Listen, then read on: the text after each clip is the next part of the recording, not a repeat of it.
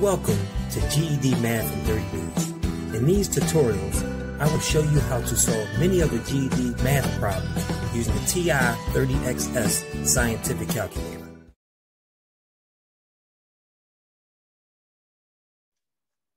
Welcome to GED Math in 30 Days. I'm your host. My name is Jeremy Tinsley. I'm an adult educator out of Philadelphia, Pennsylvania.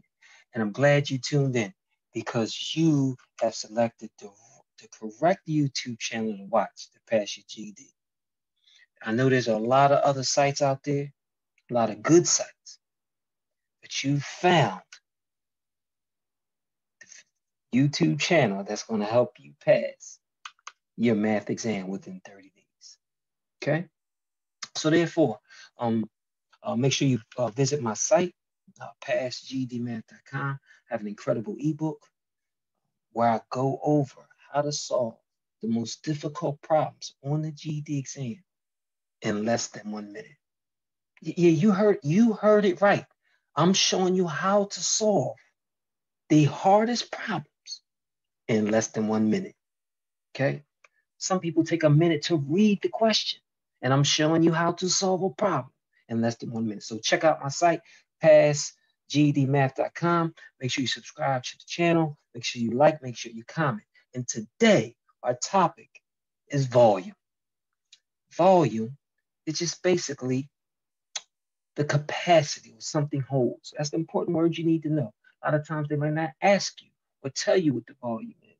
They'll say capacity, they'll say hold. So that's what you want to remember, volume. The capacity is something, how much something holds. There are several shapes that you need to be familiar with for the volume. As you see, I have the formula sheet open. Let me increase the zoom.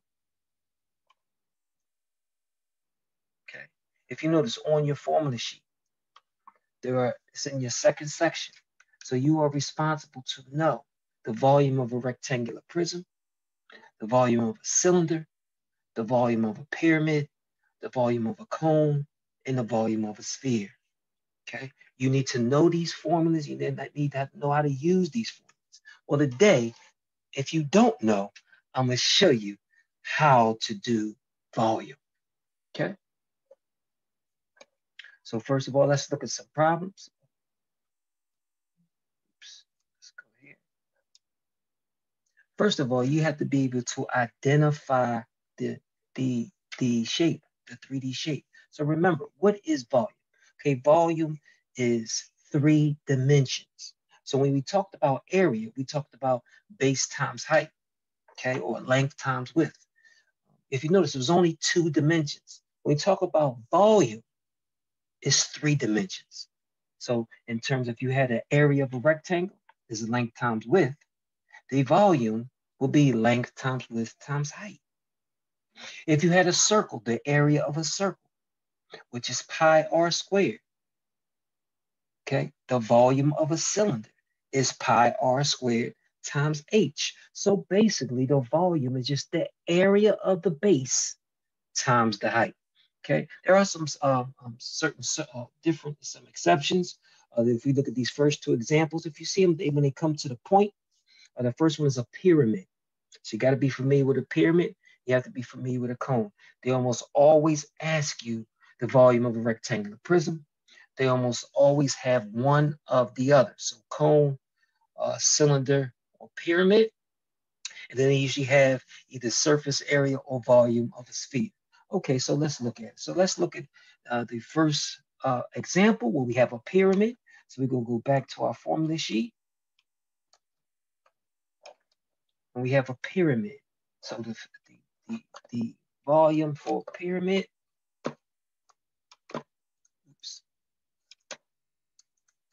is 1/3 B times H. What is B? This is very important. That's why a lot of people do not know how to use this formula sheet. The area of the base is what's meant by the variable, the capital B. So 1/3 times the area of the base times the height. Okay, so let me clear the screen. And let's go to your volume. Okay. So first of all, you always want to start with our formula. 1/3 base times height. What you should notice is that the base of this shape is a square. How do you find the area of the square? 4 times 4. So the area of the base, or capital B, is 16. So now all we're going to do is take this formula and we're going to plug everything in. So always identify your givens. Your height is 12. So we're just going to plug everything in. So again, listen, if you identify the formula, all we're doing is plugging in. So let's go. Let me save this. Let me open my calculator. So we're going to make this real easy. Let me clear the screen. Let me move this over first.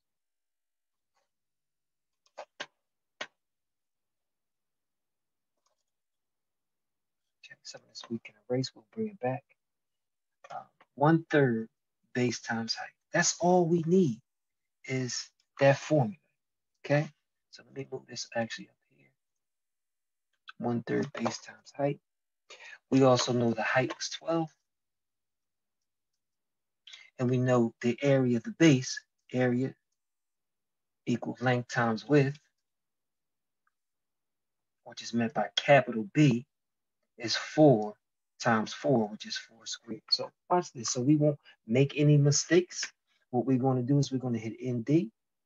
We're going to do 1/3. We're going to hit our right arrow to get out of our fraction. Remember, 1/3 base times height. So our base, again, we're going to put in parentheses to multiply, is 4 times 4, or 4 squared, multiplied by the height, which was 12.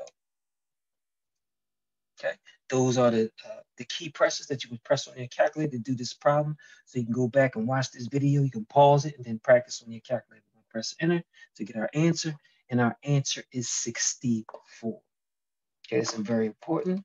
Okay, so our answer was 64. I'm gonna clear the screen, and let's go back to our worksheet. So 64, and this is also very important. Your measurement is inches. So your volume, either they're going to inches to the third, remember I told you it's 3 dimensions, or you could say 64 cubic inches. Okay, this is how volume is always represented, because it has 3 dimensions, so either whatever the measure is to the third power, or cubic, whatever it is to the third power. So again, let's look at number 2. And we have what's called a cone. Cone. Again, let's go back to our formula sheet. Let's get our formulas. You want to be able to use the formula sheet. It's very, very important. You want to be able to use this formula sheet. Every time you practice math, you should pull out your calculator and your formula sheet. We know that volume of a cone is 1/3 pi r squared h. 1/3 pi r squared h. So again, let's just grab our calculator. But we got to identify our givens first. So what we know is the height is 11. Okay, 11 inches. We know that the diameter is 4 inches. Well, our formula doesn't contain the diameter, but we know the radius is half of the diameter. So that's all our givens. We have the height, we have the diameter, and we have the radius. So now we're going to go to our calculator. Okay, let me clear it. This is very important. This is very, very important for you to know. You have to be able to use your formula sheet. It will save you so much time and heartache. Okay. We also know that our formula is V equal 1/3 pi r squared h. So we're going to put it right into our calculator, exactly the way you see it. So 1/3 times pi, as you should know, pi is 3.14.